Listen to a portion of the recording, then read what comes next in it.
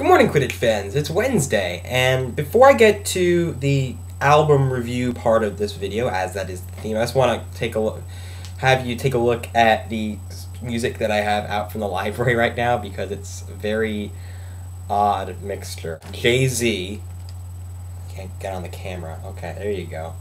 Modest Mouse, Death Cab for Cutie, different album that Stevie reviewed. This is Transatlanticism, not Codes and Keys, although this is a good album. Plans is my favorite album of theirs. That album is actually really good, but I have to be in a certain mood to listen to them. Spoon, I've heard one of the songs of this album. I haven't heard all of it yet, but it's good. These two are just to rip the MP3s off of, because I have them all. I have this already, Tune Yards, Who Kill, great album, one of the best albums from this year.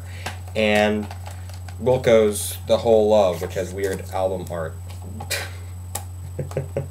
Then I got Queen, Shostakovich, because I'm the kind of guy who has Jay-Z and Shostakovich at the same time from the library. A live album by the White Stripes, and then finally Brothers by the Black Keys, which I know is I've heard good things about, but I haven't heard it myself yet, and I will. Katie, in your video you reviewed The National, and what's interesting is, despite your bad review of The National, which I find kind of unfortunate, because I haven't heard a lot of their work, but I was at a classical concert. Bryce Dessner performed, he composed, and he performed it along with Aaron Dessner and the American Composers Orchestra, a classical piece called St. Caroline of the Sea, and you reminded me of it with your video, and that piece is absolutely remarkable, and I'll put a link to the doobly-doo in it.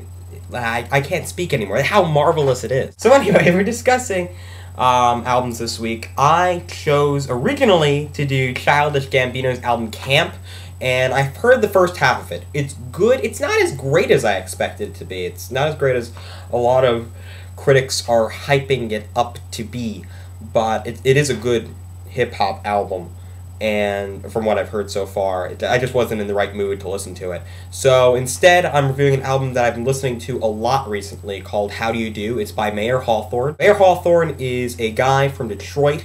He is and one of his facets is that he performs classic Motown style soul and R&B music. He also does a hell of a lot of other things like hip hop and DJing, and he's way across the map, but his main focus, at least for his thing as Mayer Hawthorne, is to do soul and Motown music. His first album, Strange Arrangement, is pretty good, and this album, if you combine the best of A Strange Arrangement and the best of How Do You Do, you have, in my opinion, one of the best albums of the decade, but unfortunately it's two separate albums. The first song, Get to Know You, is a bit long and not exactly rambly, but it should have been a bit more compact, a bit tighter. But it really picks up after that. The first half of the album is absolutely great, because between the second and the fifth tracks, you have four great songs.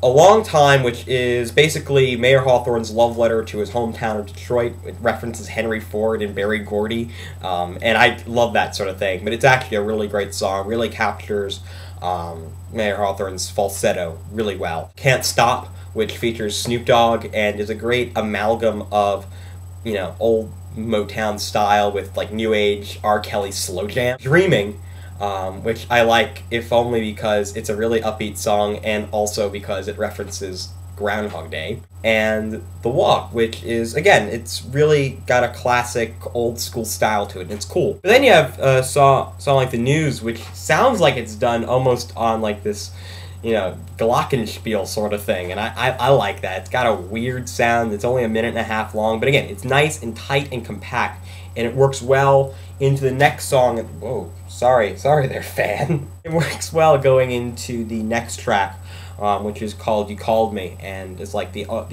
end to The News and the opening to You Called Me. Really good transition. That's the word I'm looking for. And yeah, that's it.